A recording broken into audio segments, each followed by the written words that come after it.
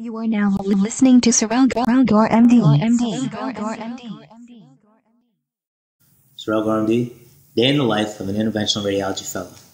I'm going to break this down for you. Before I do that, do me a favor, smash that like button real quick, go down a little lower, tap that subscribe button if you haven't already. All right, here we go. My smartphone alarm goes off at 04:30. All right, just like med school, just like general surgery, 04:30. Okay, I'm in my scrubs at around 5 o'clock in the morning. My morning routine is this: chug 3 cups of coffee, listen to some hip hop, get pumped up, and then I'm out the door. All right, this is my ride to work. One piece of advice: if your hours suck, get a sick car. This is a BMW Z4 hardtop convertible.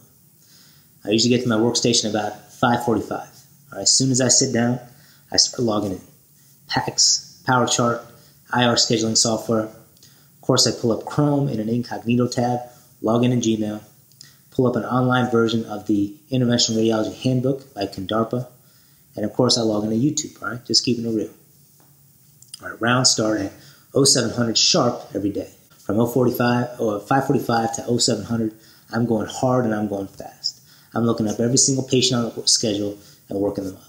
So, for example, for a TACE, I'm looking up their history, I'm checking their liver status, their Child-Q, their MELD score, I'm checking their performance status, I'm looking up things like labs, platelets, INR, I'm looking at trends, I'm looking at the bilirubin trend. All right, is it getting higher over time?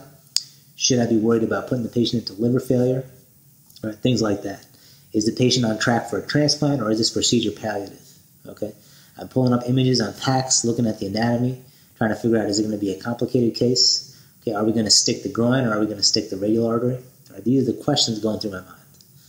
Right before rounds are about to start, I go up and see patients. So, for example, I might see a patient that we embolize for a GI bleed. I'll check their access site. I'll check on their hemoglobin trend. I'll see if their hemodynamic is stable. I'm trying to figure out, are they stable? Can we sign off, or do we need to go back in? Okay, table rounds start at 0700 sharp. Basically, every single patient on the list, we're going to pull up and discuss them. Okay, I'm basically trying to prove my case to that jury of attendings. And of course, the attending is going to take my plan and they're going to tear it to shreds. Okay, not to abuse me, not to destroy me, to train me and prepare me for life in the real world. Okay, after table rounds is over, all right, it's time to get on a hat, get on a mask, get on those shoe covers, get the lead out, go in and get to work. All right, might start things off with a TACE. You know, I might look at the imaging on PACS really quick before I head in the room, check in with the technologist, make sure everything is in the room, catheters and wires.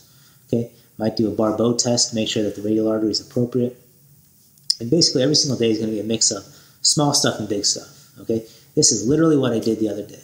All right, did 2 IVC filters, did a couple of venous lines, did a uterine fibroid embolization, did a nephrostomy check and removal, and did an endoleak embolization, which was complicated, took about 3 hours. Okay, keep in mind, any time during the day, we could get a call about an emergent case. Right, I work in a 550-bed hospital. Anything could happen. Okay, it's my responsibility to make sure it's handled in a timely fashion with a high degree of respect to the preservation of human life. If I've got to knock a few patients off the schedule to make room for a patient that's bleeding to death, okay, so be it. Okay, that's my job.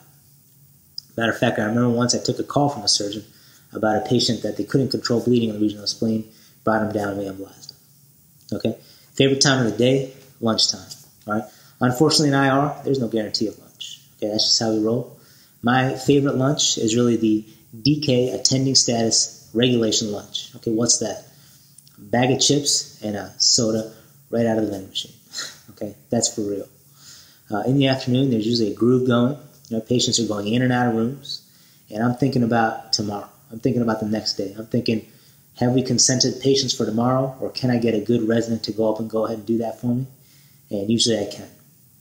The rest of the day, we're just running. We're just trying to bang through any straightforward cases, trying to work our way through complex ones. Okay, how late does a typical day in IR run? 6 o'clock, yeah. All right, 7 o'clock, okay. 8 o'clock, yeah. Okay, 9 o'clock, yeah, sometimes. Okay, and why do days run late? Okay, well, maybe that bleeder came down after all and the whole schedule got messed up. Maybe we had a declotted dialysis graft. The room was tied up for hours. Okay, the reality is IR is not a 9-to-5 game, and it's never going to be. And if you're in IR and you're working 9 to 5, personally, I don't think you're working hard enough. Okay, Have I been in a case past midnight on a non-call day? The answer is yes. Okay, more than once. Before I go home, I make sure all my dictations are in. I check on any patient that I admitted that day to the hospital, make sure they're tucked in. All right, I sign out a few patients to the on-call fellow, and then I go ahead and head home. All right, wake up the next day, do it all over again. All right, that is a day in the life of an IR fellow. My question to you is, do you want this? All right, do you want to do this? Are you man enough or woman enough to do this kind of stuff? Because if so, put it right down in the black and white. Put it right down in the comment section. Okay? You heard my piece. I want to hear your piece. As a matter of fact, I'm going to go ahead and say, peace. I'm out here, Surrell RMD. See you later.